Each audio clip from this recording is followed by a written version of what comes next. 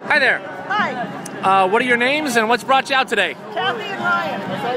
And we want to support the idea that banks are not the people that are supposed to control the running of our country, that people need to be treated with respect, that you cannot continue to have the wealthiest 1% take all the cream off the top and then get mad at us because we can't make a banana cream pie.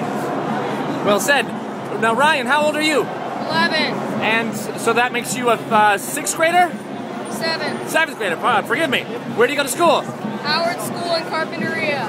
And is this totally lame that Mom dragged you out to this, or are you having a good time? I'm kind of bored. My legs hurt. Whatever. So have you noticed anything going on around you, Ryan?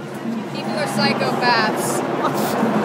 Okay, so we have a little work to do, Mom. We're not quite there yet. Yeah, not quite yet. But it's a process. Yeah, important to be a part of this. Why did you think it was important to bring out your son? Because he got grounded this week.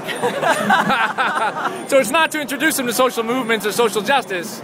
You know, that's a side effect, but no, he's with me because it's not going to be the weekend he wants to have. But I think in the back of his mind he knows that this is about him and his future and future opportunities to go to college, to have a chance at having a decent life for himself and his future family. What do you think, Ryan? Is she onto something there? I have no idea what she's even talking about. That's his story and he's sticking to it. I guess so. Well, thank you very much. Thank you.